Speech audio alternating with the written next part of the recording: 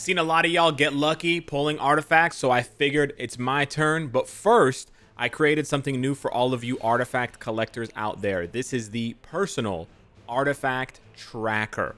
Now, this is not something that I'm going to be updating to guide you in terms of the best artifacts to choose or which ones to avoid. For that, you're going to have to refer to specific videos where I do like a tier list, kind of tier maker ranking of artifacts. Like, these are really good, these are not so good. But this is actually for those of you who want to keep track and be able to see at a glance which characters have artifacts and which characters don't, but also which artifacts you own and what star ranking you have of them or don't own. So this is actually tailored to me right now. This is not like your version, right? In order for you to do your version, what you would have to do is at the very top of this page, you can click on, and you can go to this, you can find this, I'll link it in the description of the video. You press file, right? And then you would go to make a copy. And when you make a copy, it creates an exact replica of this one on your Google Drive, and then you can edit it. You can't edit mine because it's for me, but you can make a copy and then edit yours with whatever yours is, because I don't know, do you have Kingpin's artifact? I have no idea. Maybe you don't, so you'd put a 0 here, right? Or maybe you do. Maybe you have a 6-star version of his artifact. I have no idea. But you would have to go in and edit this yourself. I know this is not for everyone. Not everyone wants to do this kind of thing. I'm obviously not going to pretend that I have the technology to track everyone's artifact drops. Like, that's, you know, that's some NASA level shit. But what I can do instead is give you this that you can use for yourself. So I don't mean to brag, but if you scroll down here, you can see there's 150 artifacts in total in the game right now, and I currently own 132. I'm missing 18 of them, and then by my estimations, by my judgment, 7 of them are meta.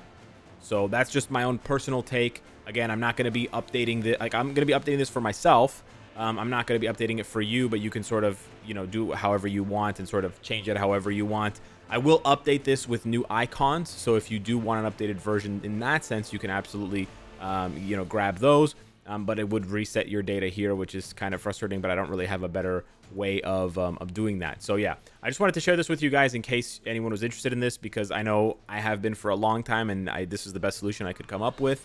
Sometimes I forget what artifact I have for a character, so when I'm, you know, pulling artifacts, I'm like, man, did I have that one already? So now I can just quickly see at a glance which ones I don't have, and I've highlighted them all in yellow, so I can very easily see and realize when I pull something new that I needed. So yeah, hopefully that helps you out. If it's not for you, that's cool. Let's begin here now. I got 32,000 essence. We've got a ways to go here, but I'm hoping to see. Oh man. Apparently, by the way, Captain Marvel is going to be the artifact in the personal vault coming up soon. So do not choose Captain Marvel from the selectors. If you have a 5-star or a 6-star, I mean, unless you want a 5-star or 6-star version, then you can certainly choose her. But if you're using a 4-star artifact selector or a 3-star artifact selector, wow, that's a 6-star Echo. Choo choo, yeah baby, yeah baby. I like that. I'm not even on channel 835. Let's go. Let's go, dude. So yeah, I don't choose Captain Marvel as a 4-star or a 3-star artifact selector, because she will be gotten for free from the personal vault coming up very soon. Ooh, 3-star Groot. I actually didn't have Groot at all. Funny enough, I had Echo already, but I didn't have Groot at all, so that actually eliminates one of the artifacts. He's not a meta artifact, but I want to ideally have every single artifact, at least one copy of every single artifact in the game for my own personal collector's sort of, you know, achievement. And then it'll also make getting new artifacts from selectors and things like that easier, because I won't have to play catch up with old stuff that I've missed. But right now, what I'm hunting for, besides, hey, generic 6 stars, generic 5 stars, you know I always love those because you need them for rerolls. But I'm really hoping to see Loki here. That's my big whale right now that I'm fishing for. That's the big juicy one. If I can pull any version of Loki, I mean 4-star, 5-star, 6-star preferred, that would be fantastic. There are a couple of others that I would like. Ooh, 4-star Venom, not bad. That's a reroll. I would like to see a Spider-Gwen at some point, because I'm still missing Spider-Gwen's artifact, and I think hers is quite nice for PvP. And I'm actually aiming to give her a PvP build very, very soon. Whoa, so we got 2 of the Infinity Warps characters back to back. Okay, Weapon Hex and then Arachnite. Interesting. It's kind of weird, I'm not gonna lie. After watching you guys gamble, and reacting to it. It's kind of funny doing it to myself now. I wonder if someone's gonna do like a reverse reverse reaction and react to me doing mine after I reacted to them doing theirs. I think that would be pretty funny. We're gonna go down to 20k, and if we don't get anything, and we've had pretty Mysterio 3-star. We've had pretty good luck so far. In the first 10k, we've gotten a 4-star, a 6-star, and a bunch of 3-stars. I'm certainly not complaining. That was a refund, actually, the triple 3s. But I actually do want to pay some respects to my big homie 835. I know a lot of people tried 835. They had a lot of success. I am neither confirming I probably should deny, but I'm neither confirming nor denying the success and the effectiveness of 835. But okay, one more pull here. No, one more pull to get under 20k. Okay, nothing. So we're gonna move over now to 835. We did get two. Not gonna complain about that. We're gonna go to English channel 83. Was it English or Korea? I can't remember. But we're gonna try English 835. As soon as we reconnect to the chat, there we go. And then if that doesn't work, we'll go to Korean 835. We're not doing a crystal pull though. Don't worry. We're just doing. Oh, there's Loki right there staring me down. We're just doing Celestial Essence. I might do. Ooh, Blue Dragon. Ooh, Black Bolt. Wow, bro. Getting 2 artifacts right away certainly makes you question whether 835 works. I can't in good faith tell you that it works, but at the same time, if you have a lucky, lucky charms exist for a reason, right? Lucky rabbit's foot, whatever, as long as you're not actually going out and mutilating animals. People have their superstitions, right? This is no more and no less than a superstition. All right, that is what channel 835 is. It works for some people, and it doesn't work for some people. And you also have to remember, sort of like survivorship bias.